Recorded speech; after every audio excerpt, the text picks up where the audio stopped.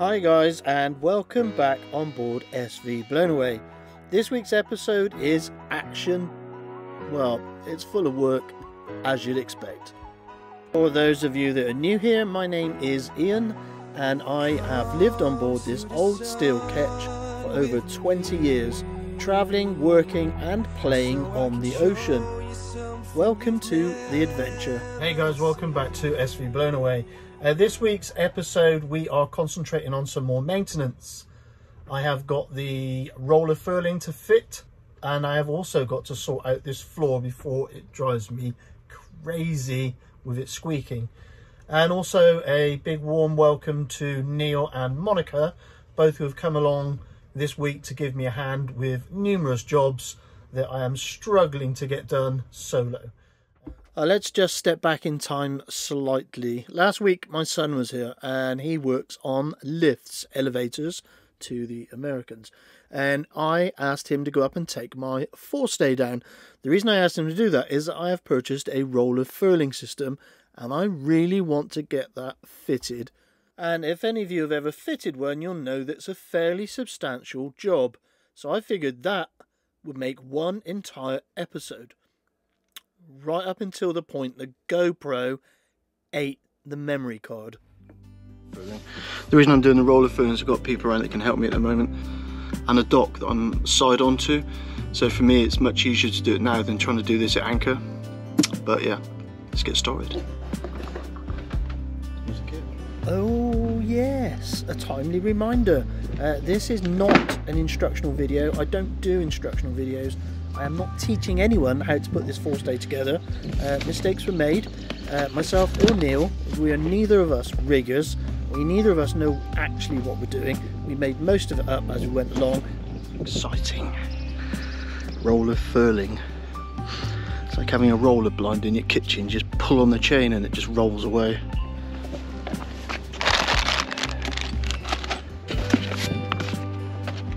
I suppose I'd better read those instructions.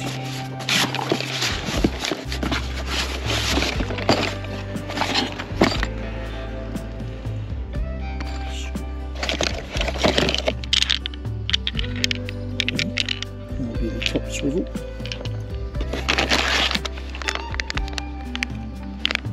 That'll be the base. Relatively small drum, which is where I built this model. And some string.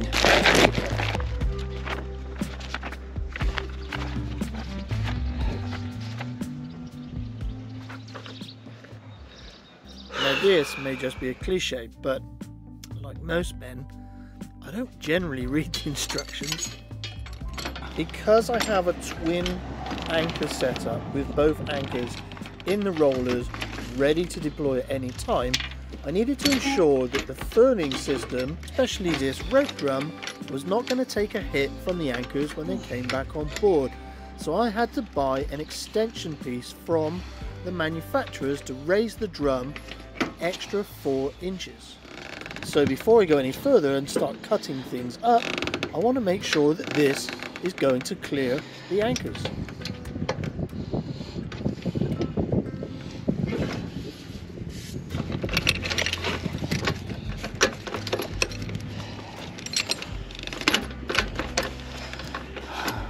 Way. And with the old cable laid out on the ground, we can put the new cable next to it to ensure that we have the length exactly correct.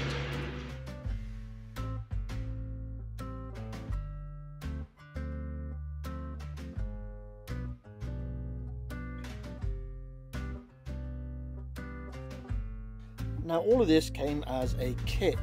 The Furlex system itself contains a twin luff groove aluminium extrusion. Now all of these pieces slot together and they connect using clips. There are no screws in this.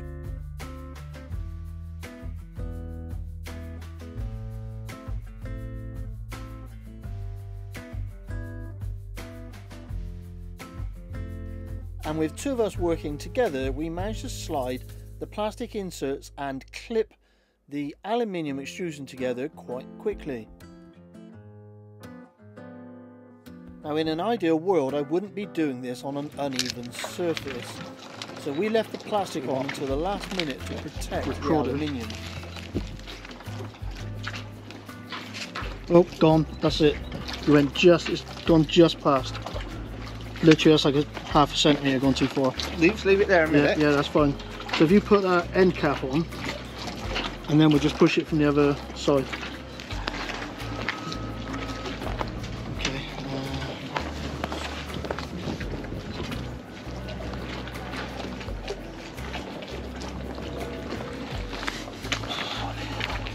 Has this gone?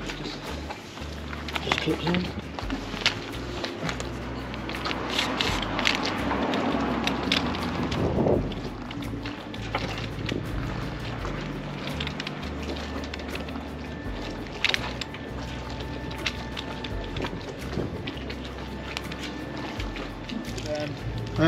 Yeah, I need to get the piece in. Oh, you need this up anyway.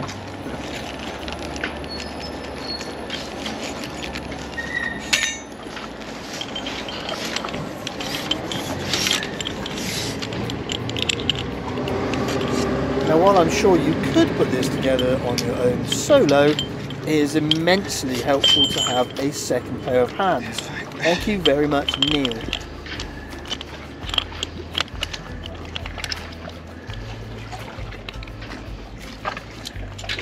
So that now should only go as far as that mark, shouldn't it? Like a well-oiled machine here, mate. Yeah, right. Who needs riggers? Exactly.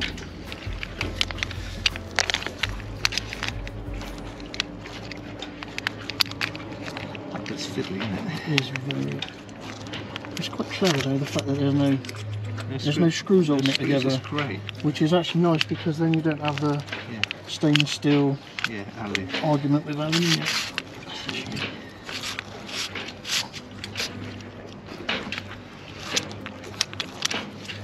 Okay, we're good. And once the two halves are locked in place using the clip, you simply slide the plastic insert further inside the extrusion to close the gap and hold the two joints together.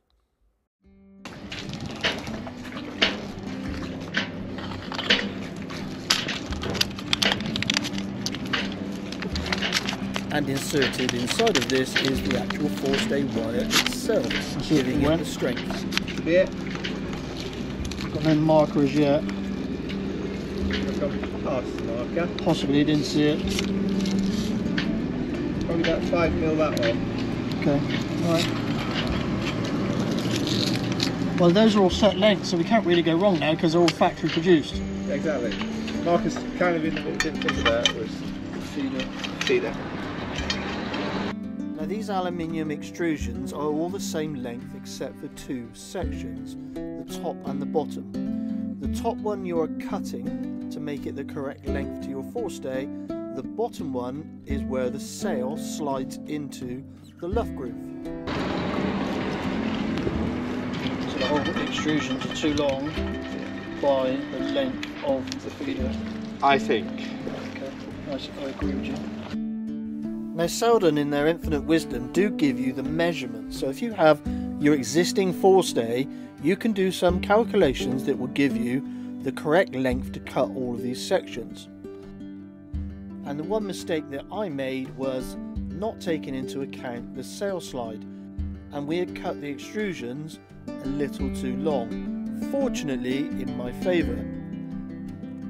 Should we test it? As well. So I'm going to 10 minutes to slot it together.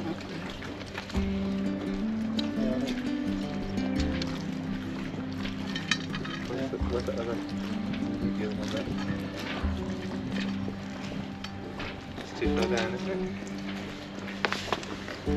Because when that goes on to...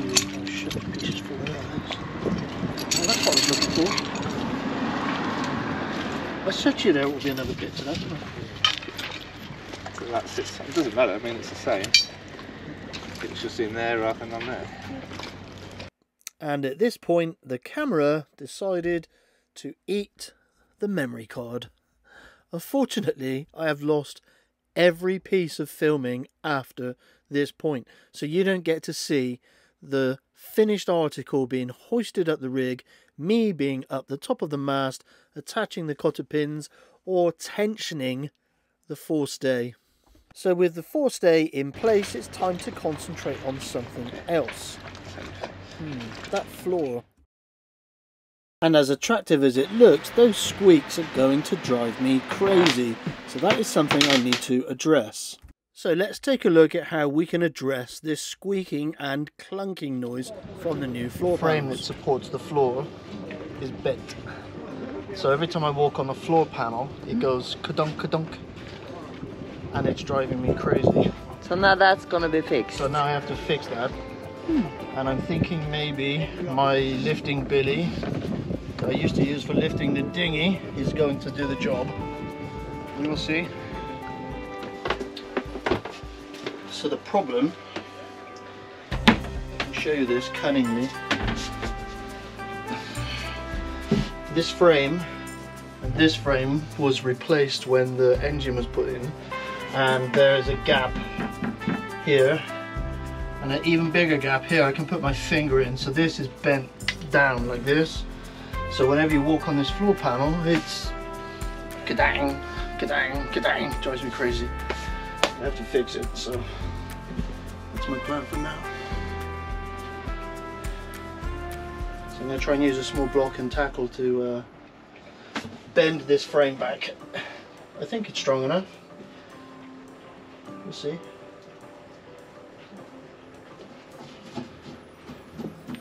I leave one floor panel in, and then I can get one floor panel will tell me if it's straight, if that makes sense.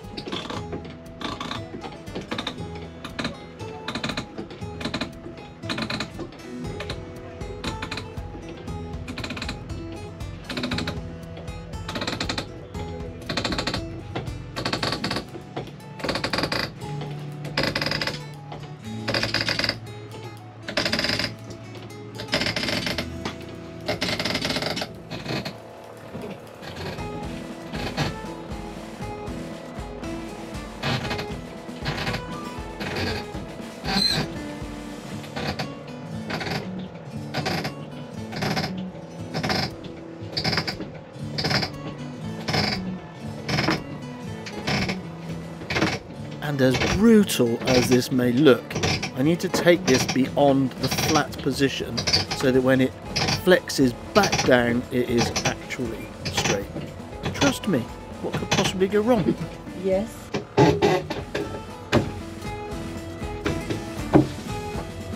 hopefully there is no gap. Yes, it is. There is a gap? Yeah. How big? Maybe a half millimeter. No, centimeter. Half a centimeter? Yes.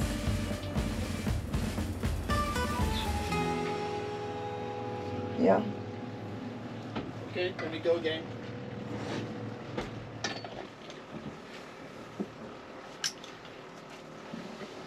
Yeah, that's much closer.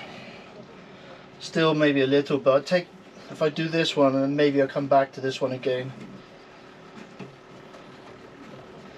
I think these frames got stood on when the engine was being installed, like people were walking across it with no floor. So it's a pinpoint load. If you take something that's straight and you stand on it, it's fixed at the end, it will bend in the middle. If you spread the load across a floor panel, it doesn't bend. So I think that's what happened. People were walking on this when the engine was going in, so we can cure the problem.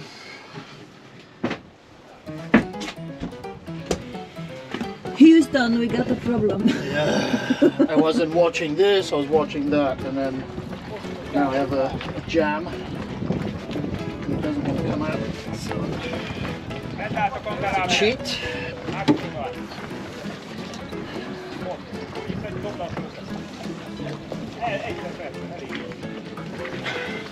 This line is too thin. The line is too thin for these winches. I wasn't watching. And it went down the gap between the line stripper and the winch. So now I have to pull it out. And watch this.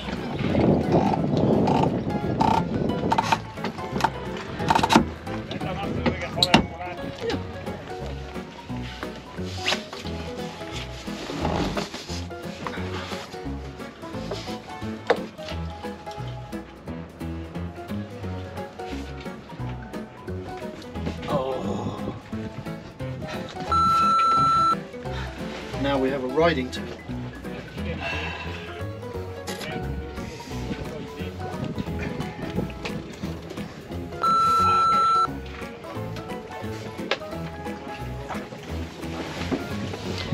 Should have been looking, eh? Should have been looking.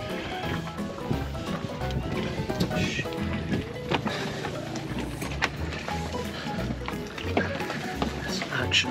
Everything is action. Never rush to do a job.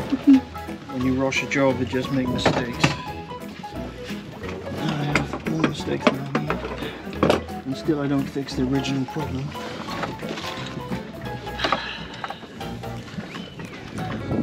Fortunately, the cockpit has plenty of winches, so I can take the loose end to a different winch, pull from a different angle, and get rid of that stupid riding tool. Back to the floor.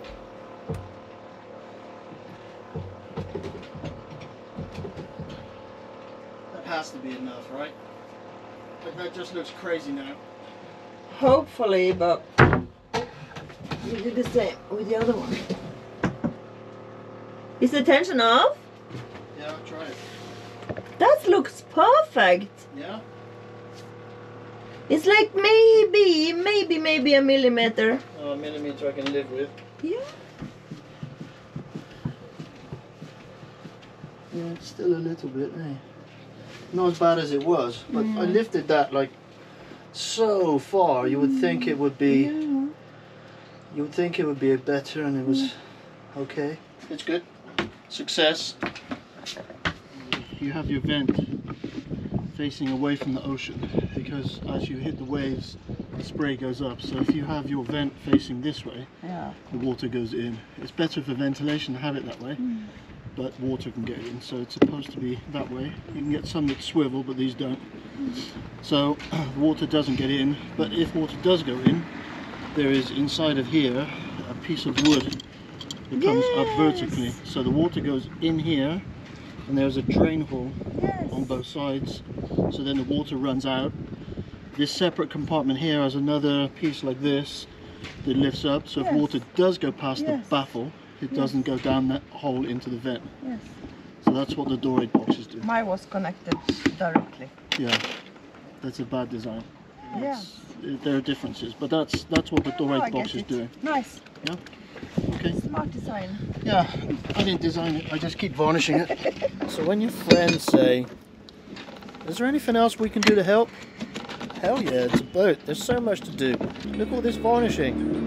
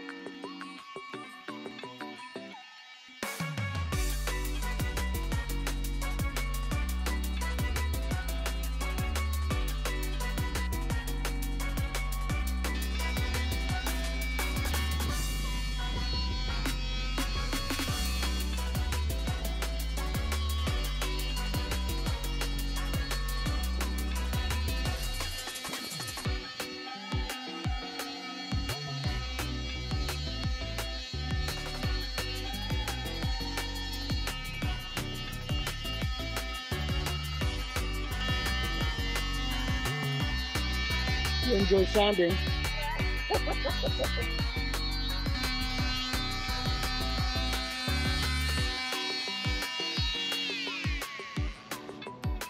looking nice, but Yeah.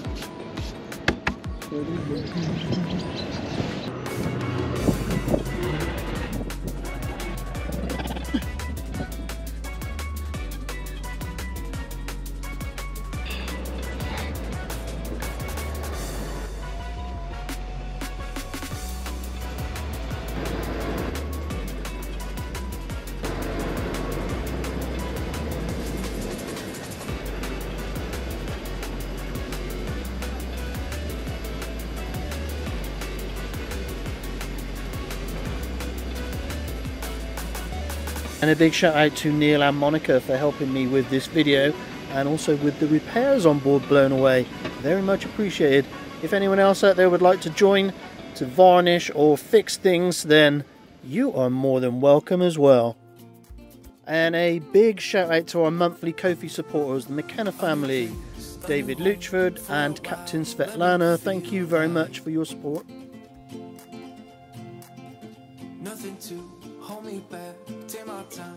And to the massively attractive people on this list, thank you so much for helping an old coffee addict.